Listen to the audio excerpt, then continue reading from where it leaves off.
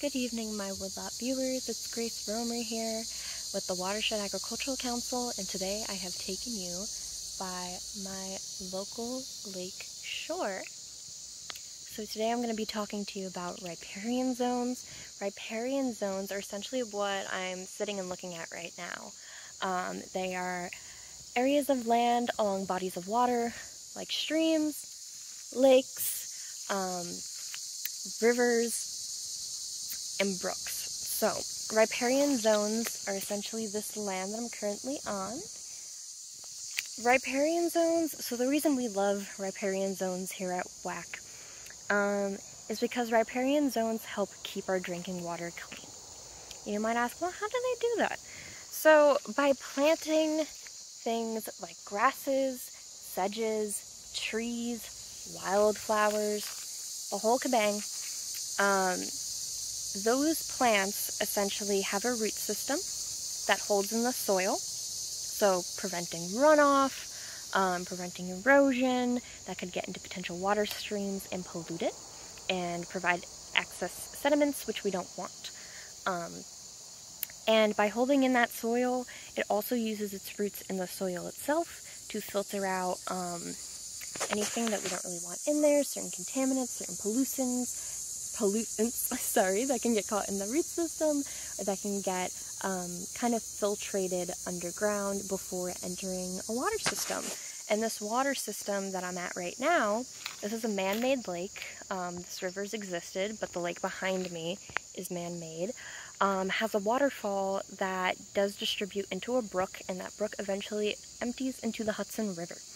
And although we don't use the Hudson River here as drinking water because of its salinity, we still don't want a dirty, huge river that's connecting from neighborhoods where people and wildlife live, recreate, and have families, and that transfers all the way down into New York City and then eventually the Atlantic Ocean. So everything's connected, including our water, and including the riparian zones that help us keep our water clean. So this riparian zone that I'm at, it's not a great example of a riparian zone we want to see. I mean, it's a great start. This right over here, with all this forested land connected to the water, is a great example of a riparian zone because of how heavily forested it is, and there's a lot of opportunity for large sediments or particulate matter to get caught in there.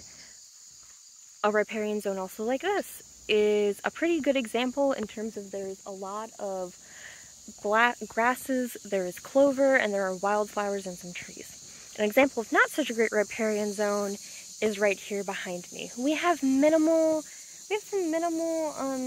flowers coming up and some grasses, but it's not enough, especially right over here where we have this gap of space where things are just able to really just run off right into it. So I like to say, the more heavily vegetated, the better for your riparian zone. So, I hope you learned something about riparian zones and their importance. A lot of people don't like to install them sometimes because they're not super aesthetically pleasing, or they might block the view of the land, but there are so many ways to make your riparian zones and your backyards super biodiverse and beautiful.